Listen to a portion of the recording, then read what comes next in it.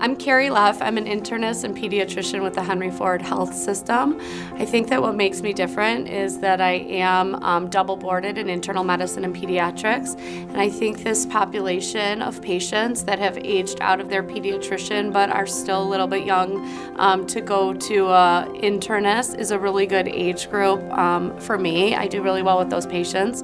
I think that there used to be sort of a more paternalistic approach to medical care where there was a directive from a physician and then the patient was supposed to carry that out. I think that we've learned that that's a pretty ineffective way to manage patients' care, and that an approach where you work with your patient as a team and you can get them to sort of buy into what you want them to do is the best way to change behaviors in that patient when you're not there with them all the time.